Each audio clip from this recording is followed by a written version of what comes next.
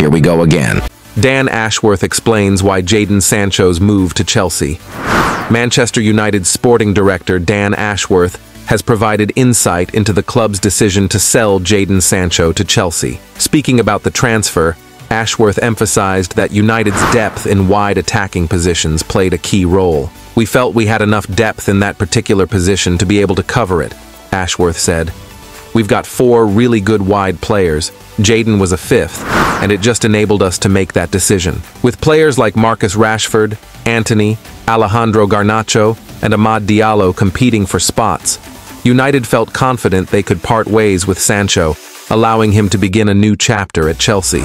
Meanwhile, Erik Ten Hag has been urged to strip Bruno Fernandes of Manchester United captaincy in order to free him. Fernandes inherited the armband from Harry Maguire last summer, at the start of Ten Hag's 2nd season in charge. The Dutchman is now in his 3rd campaign at Old Trafford and suffered a horror 3-0 defeat at home to Liverpool over the weekend.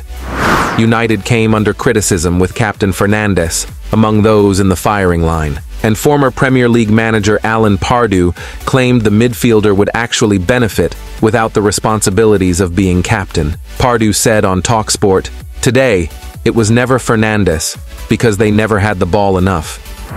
Defensively, he's not been called upon. How can he lead the team? It's a very difficult one for him. I actually think it would be better for him as a footballer to take it off him. I think it might free him up a bit. Let him be a bit more free-minded. He's probably worrying about the back 4, worrying about the wingers. You don't really know how to deal with it. I don't know. I think it's a hamper to him." Fernandes' midfield partner Casemiro was hauled off at half-time against Liverpool after his error led to the visitors' opener. But Fernandes showed his leadership by rallying behind the Brazilian.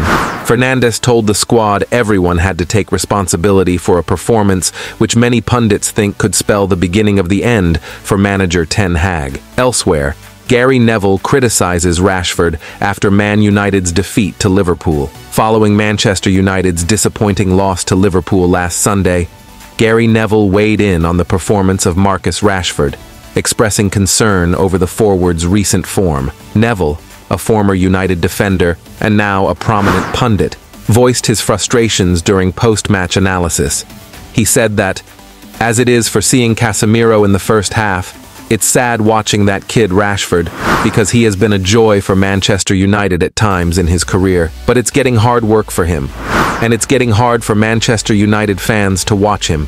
Rashford, who has been a standout player for United in the past, has faced growing criticism this season due to inconsistent performances. Neville's comments reflect a broader sentiment among fans who are becoming increasingly frustrated with the team's struggles. As one of United's key players, Rashford's form will be crucial in determining whether the team can bounce back in the coming weeks. On the other hand, Manchester United CEO Omar Barada backs Erik Ten Hag after 3-0 defeat to Liverpool. Following Manchester United's crushing 3-0 defeat to Liverpool at Old Trafford last weekend, CEO Omar Barada has publicly expressed his support for manager Erik Ten Hag. Despite the loss, Barada affirmed the club's commitment to the Dutch coach, stating, "Erik has our full backing, and we've worked very closely together in this transfer window.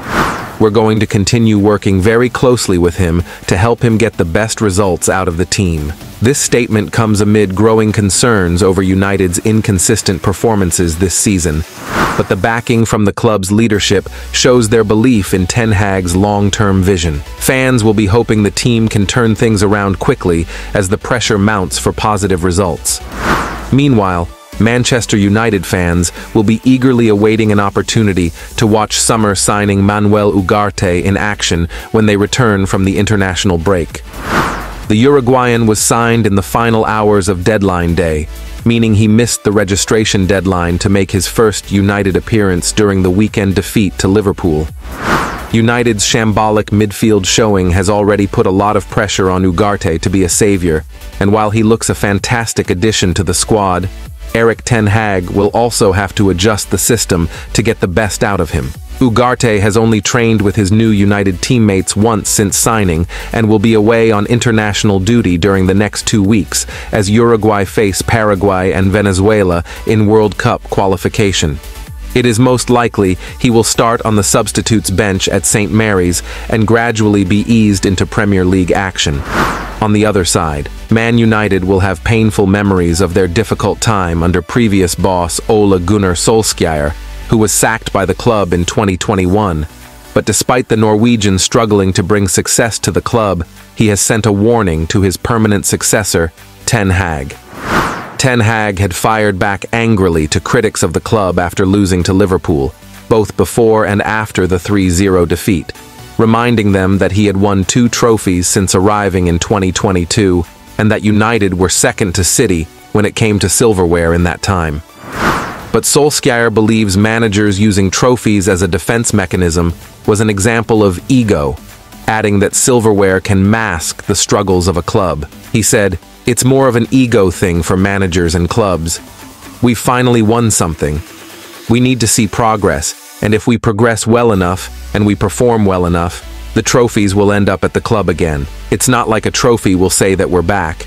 No, it's the gradual progression and the consistency of being in the top of the league, in and around there, and then add the odd trophies. Sometimes a cup competition can hide the fact that you're still struggling a little bit." Additionally, just like Ten Hag, Casemiro is another figure at Old Trafford who has come under fire since the humiliating defeat by the hands of Liverpool, after the Brazilian gave the ball away in the build-up to both of Luis Diaz's goals to put the Reds 2-0 up. The former Real Madrid midfielder looked second for much of the afternoon as he battled to keep up with the pace of the game, leading to plenty of fury from fans on social media.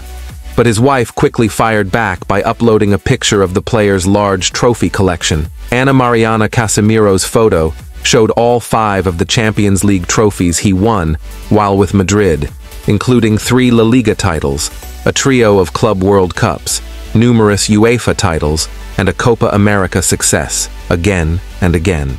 Sky Sports pundit Roy Keane made a clear-cut admission about Manchester United after Erik ten Hag's men were outclassed by Liverpool at Old Trafford on Sunday. Liverpool arrived at Old Trafford for their Premier League clash, and Arne Slot's men outplayed Erik ten Hag's Manchester United side in a convincing 3-0 win on Sunday. Mohamed Salah extended Liverpool's advantage in the second half and sealed all 3 points, with Arne Slot's side winning all 3 Premier League matches so far.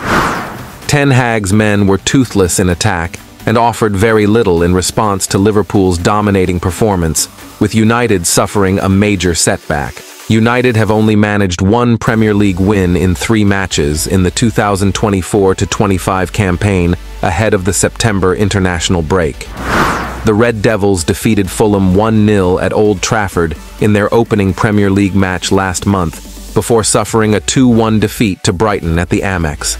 Erik ten Hag has once again faced mounting criticism at Old Trafford after Manchester United's poor start to the season. The 54-year-old United manager signed a contract extension this summer, despite overseeing a lackluster 2023-24 Premier League campaign. Speaking on Sky Sports, Roy Keane insisted that he was really disappointed United didn't turn up against Liverpool, and praised the sharp Reds for their display. The 53-year-old United legend admitted that he is always surprised if the match is over after 60 minutes, when a team plays against the Red Devils. It was far from an even game. Liverpool were very good. They looked sharp and looked fitter, Keane told Sky Sports. You can try to dress it up, but United were shocking. Every time Liverpool went forward, they looked like they were going to score. Not good. There's been a lot of good PR for United about plans for the stadium, blah blah blah. Today, I am really disappointed that United didn't turn up. I am always surprised if the game is over after 60 minutes when you're playing for Manchester United. Meanwhile, Keane added during his analysis that he is still backing United to finish in the top 4, despite the Red Devils' back-to-back defeats under Ten Hag. I still think United will get in the top 4, he said. Speaking after the Liverpool loss, Ten Hag insisted that United are now building a new team after the arrival of several new signings and departures of other players. Again, we have to build a new team, he said, as per Manchester United's official website. I explained this so many times, also on the Friday in the press conference. We will build this new team. We have young players. Also, now, we have players to build in the season. Today, I think we had 2 players, 3 players, first start of the season, and they didn't play 90 minutes.